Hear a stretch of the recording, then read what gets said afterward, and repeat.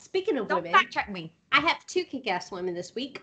So, one of them is, I already did the Kickass Lady because I got really excited about it. And then the second one, like, popped up. So I only have, like, a sentence about our second one. So I'll do her first. But on December 31st, the Red Sox hired Bianca Smith as a minor league coach, making her the first Black woman to coach in pro baseball history. Yay! That's crazy. And the fact that it's the Red Sox. Yeah. Someone in Boston is dying. Yeah. People were like, well, they were the last ones to integrate. I'm like, okay, well, that was like 60 years ago, and maybe they're trying to make up for it now. So let's praise them instead of... racist as fuck, and that's why it's giving me life that it's the Red Sox doing it. Good job, Yeah. Red Sox. But the team is like they're not fucking around. Like, they have Black Lives Matter banner. Words are hard. Yes. On their stadium. No, definite Boston. props on the team. Stop your racism. And for them to take this extra step and, like, despite where they are and the environment where they are, to take it and say this is what we're doing. Do we know? I feel like I should. I feel like I just saw the tagline of, like, a minor league team. I don't feel like I saw which one it was. Know what level. Okay, here it is. Primarily work with infielders in Fort Myers, Florida. I think I'm reading the same exact article as you. Okay, cool. Damn, she went to Dartmouth? Shit. She's smart as hell. Okay. She played softball. Yeah, I don't feel like it says. That's great. No, because, okay, so that's a different article. The first article I saw on her was a New York Times article, and you know how they do all that, like, you have to have a subscription to read this. Yes. Yeah. Mm-hmm. We're only semi-pro. We're not professional, so I don't have a New York Times subscription. If it's behind a paywall, we will just never know. We will find out on Reddit next week, I guess. So, the rookie team that's in Fort Myers, Florida. Also, it doesn't really matter, but she is beautiful. Like, that is not a prerequisite to be a coach or to be a woman, but she is gorgeous if you look at her pictures. She's gorgeous. We stand women that let people know that you can be pretty and like sports. It's this cool thing. You can have more than one personality trait, people. You can have them all. Newsflash. Oh. I bet she can make sandwiches and like sports at the same time, too. I really wanted them to have, like, a very cool name, but they're called the Red Sox. So maybe they did tell us what team it was. They were like, guys, the Red Sox League signed her. Red Sox. So that's exciting, I guess. I wanted them to be like the Fire Frogs, or like not Fire Frogs. Because we could buy merch if it wasn't that Red Sox. A black woman is a coach of the Red Sox. I like it.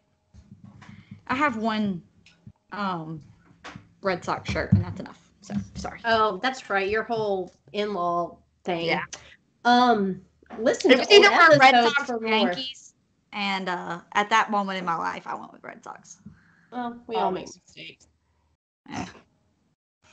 Anyway, so my other kick-ass lady, on December 30th, Becky Hammon became the first woman to coach an NBA team, leading the San Antonio Spurs after Greg Popovich was ejected in the first half. So the Spurs still lost to the Lakers, but only 121 to 107. I was really hoping they won, but it was on LeBron James's birthday. And like in his press conference, of course, they were like, "Oh, happy birthday." And he was like, "Hey, shout out to Becky Hammon." Like, so like he was giving her props and like, this is a huge move. And like, he said though, she deserves it. Like he brought up like her, pedigree and stuff. Yeah. So she was hired. She's 43 years old. She was an all-star guard in the WNBA, and she played 16 seasons for the New York Liberty and the San Antonio Stars, as well as overseas a little bit. She was on the Stars roster when she got a knee injury, and then she began spending time with the Spurs, kind of like thinking, okay, I got this knee injury. I'm a little bit older. I might have to transition careers. In 2014, the Spurs hired her to a full-time assistant coach position. So she broke one barrier then. In 2018, she was invited to interview for the Milwaukee Bucks head coaching job, which she did not get, but she was invited to interview for it. And then in 2020, she became the first woman to act as a head coach for an NBA team. So it was just because the actual head coach got ejected, but it was still a woman on the sidelines coaching. And that's what LeBron said. It was really cool to hear her like yelling out plays and, you know, screens and like all these different things, like to hear a female voice doing it on the sidelines. Yeah. Is really cool. And to hear those props from fucking LeBron James. That's awesome. Kings support queens. Yeah, exactly. We've said it a million times. There's a really he literally is King James. So right. There you go. There's a really cool picture. I retweeted it from the pod account one day this week, but I mean, it's just a picture of her with like 3 or 4 players around her, and she's just talking. I mean, she's just coaching. Yeah. Like she's coaching the game. It's not a groundbreaking picture, except for it's a groundbreaking picture. Says a million words. And it's like really cool. And that's the thing, like, I guess I'm like, I just got goosebumps, is like, I hope that one day, like, our daughters are doing a podcast or something, and it's like, it's not weird. Like, they're just announcing, oh, it's a change, and Ashlyn became the coach of this team, and Marla's an assistant over here, and it's just mentioned, like, how we talk about, oh, Doc Rivers is back over with the 76ers, and, like, just, like, how it's just another comment, you know, about whatever. And we don't have to mention it's the first woman or it's the first Black woman or the first Asian American manager or something like that. You know, like it's just what it is. And the fact that people were mentioning it was interesting to me that he mentioned her pedigree, like almost like he was cutting it off before you even had to hear it. Like she is well qualified. Don't even come at me. If anybody else had played 16 years of pro ball, like you wouldn't even question them. Yeah, you wouldn't say a word. Stepping on the floor. I forget who it was on Twitter that said it, but they said for every woman that gets to a position of power, I assume she's 3 times as qualified as any man that would get there. And I was like, yeah, that's a good rule of thumb. Because it's true. Can I also shout out, I know we're not a soccer pod, but DC United also hired a Black woman as the president of business operations, Danita Johnson. When did that happen? Oh, the 22nd. So right before Christmas. And also gorgeous, also a badass. Like, and I feel like there might have been some more news the past couple of weeks, but it's just been really crazy. But 2020, despite everything that it was so good for women in sports. Yep.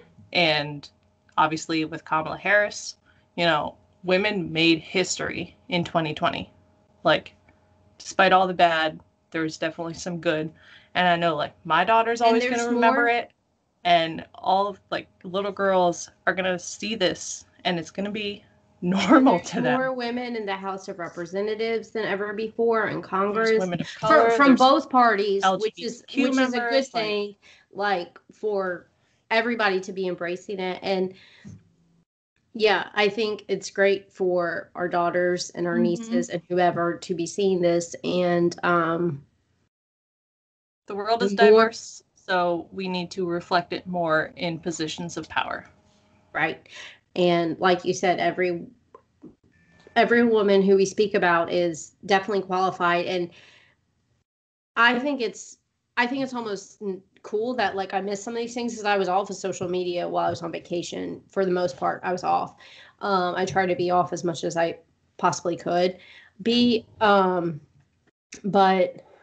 how cool to miss, like, I mean, not cool, but like to miss some of these milestones because there's been so many in the past 2 weeks. It's been a lot. It's just so it's awesome and crazy. And let's keep that energy this year, please. Keep it up.